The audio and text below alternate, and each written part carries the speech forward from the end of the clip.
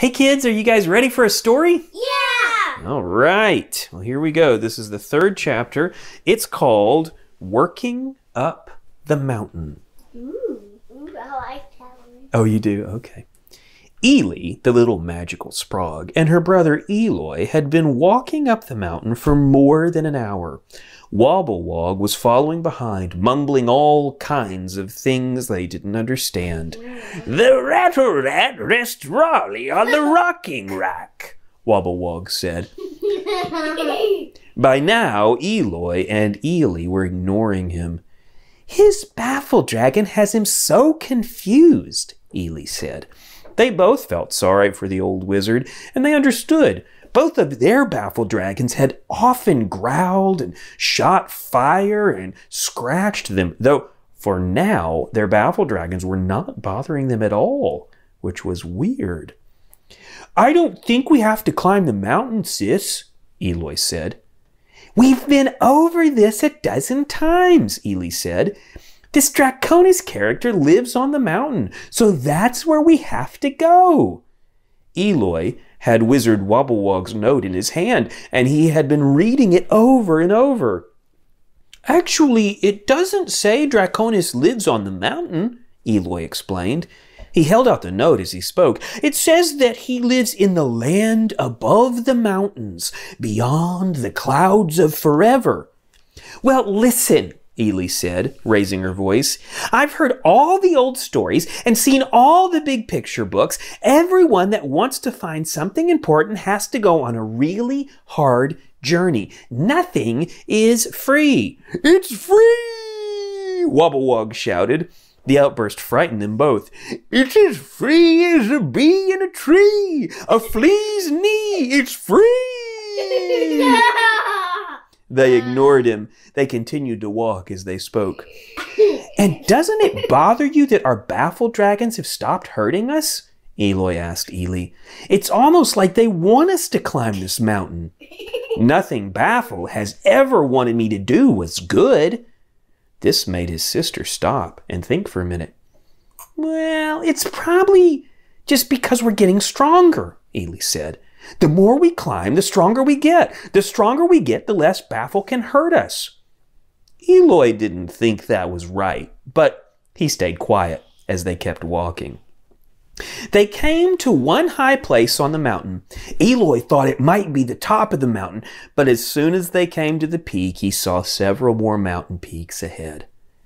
"The note said that all we have to do is believe," Eloy said.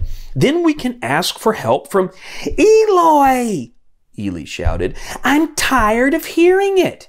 If you're so sure you're right, then fine. You can try it your way, and I'll try it mine. You can stay right here and believe and ask and do whatever you want, but I'm gonna keep climbing the mountain." "Believe!" Wobble-Wog shouted. "Don't deceive and grieve the naive. We've no need to heave, weave, leave, or achieve. Just need to believe to receive." Wobble-Wog was red in the face, and his eyes were as big as the moon. "Whatever," Ely said. She turned and continued to march up the mountain. Eloy didn't know what to do. He stood still for a long time and watched the old wizard mumbling to himself. After a while, when Ely's footsteps grew distant, Eloy realized that he didn't want to be left alone on the mountain with weird old Wobble-Wog. Eloy turned in the direction that Ely had gone and walked. It wasn't long before it started to get dark. Orange beams of light cut across the sky, and the sun hid behind the crest of the mountain. It wasn't long before Eloy was completely alone.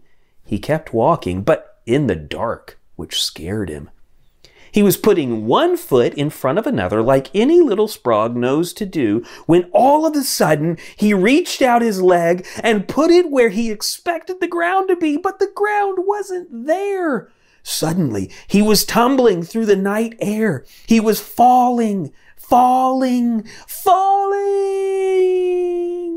He had stepped off the mountain in the dark. As he fell, he looked up, and he saw Baffle on the edge of the cliff from where he fell. Baffle was laughing. Ha ha ha ha ha ha ha. Baffle was as happy as he could be. Eloy looked below him, and there was nothing but darkness as he fell. But like a picture in his mind, he imagined a tremendous green dragon. The image in his head was like a dream, but more real. He realized that he was seeing a vision of Draconis, the dragon, who lived in the land above the mountain, in the clouds of forever. The dream was so bright that he knew at once that it was true. He believed Draconis was real. He believed Draconis could save him. The wind was rushing by so fast that he couldn't speak. So with the voice inside his head, he talked to Draconis. Draconis, I know that when I hit the ground, I'll be dead. After I die, will you bring me to the land above the mountain, into the clouds of forever? I will, and much more, an enormous voice rumbled. It was such a strong call that it seemed like it could split the mountain in two. Whoosh, whoosh, whoosh. Giant wings appeared out of the darkness, coming down from above. Right before Eloy hit the ground, massive green-scaled hands with big talons wrapped around him and saved him from hitting the rocks below. Eloy looked up at the creature that was now carrying him. A huge green dragon, as big as a house, with wings as wide as the sky, was climbing into the moonlit night. After flying to the peak of the mountain, Draconis set Eloy gently on the rocks. He flapped his wings, flew one giant circle in the air before coming to land in front of Eloy. Welcome to my family, Draconis said. Your family? Eloy asked. That's right. All who believe in me for rescue from death become part of my forever family, Draconis said. And I promise to do what you've asked, to take you to the land above the mountains, to the clouds of forever. Oh, wonderful, Eloy said. Let's go. Wait, my child, Draconis said gently. Are there not others who you would like to bring to that grand country with you? Oh, yeah, my sister and the wizard, and also my parents and my friends. Eloy would have gone on, but Draconis gave a rich laugh that felt as warm as a hug. Ha ha ha ha. And so you shall, Draconis said. Eloy suddenly realized something had changed. Hey, my baffle dragon is gone, Eloy shouted. Yes, that is another thing that happens when someone joins my forever family, Draconis said. You no longer belong to Baffle. Is he gone forever? Eloy asked. He is still able to reach you, but you can take comfort in this. You are in my family no matter what Baffle does to you. Eloy? Is that you? Ely said from behind him. How did you get to the peak of the mountain so fast? Eloy turned around to find his sister, breathing hard and walking up the mountain in the moonlight. Look, Eloy shouted. I've met him, and I'm part of his... Eloy trailed off when he turned around. Draconis was gone. Eloy was surprised. The grand green dragon had vanished. You've met who? Ely asked. To be continued. Find out what happens in the next chapter of Dragon Tales. Okay, do you have a question? Yes. Is Draconis' eyes red? Oh, that's a good question. What color do you think Draconis' eyes are? Red.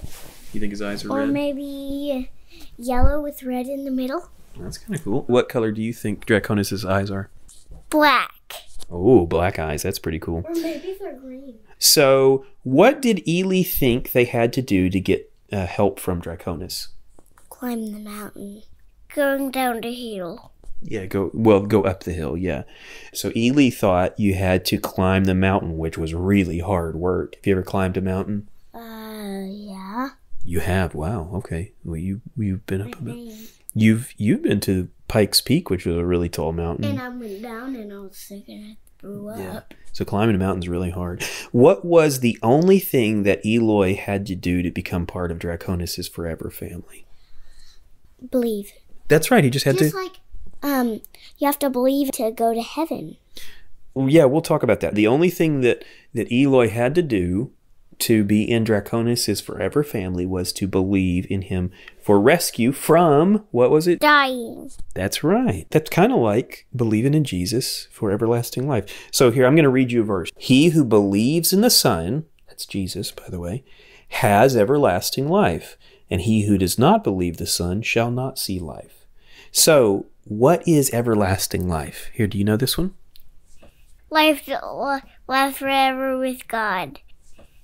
Life that lasts forever with God in heaven. Hey, that's great. Yeah, life that lasts forever with God. And so, what is the one thing that this verse says we have to do to have everlasting life? Believe in Jesus. That's right. Eiley, is there something you want to add to that? Believe in Jesus for eternal life. That's right. Yeah. So the thing that we're believing in Jesus for is so that we can get everlasting life. So even though there are people who think you have to work really hard to get everlasting life, that's not what the Bible says. The Bible says that we have it by just believing in Jesus for it. Pretty cool, huh?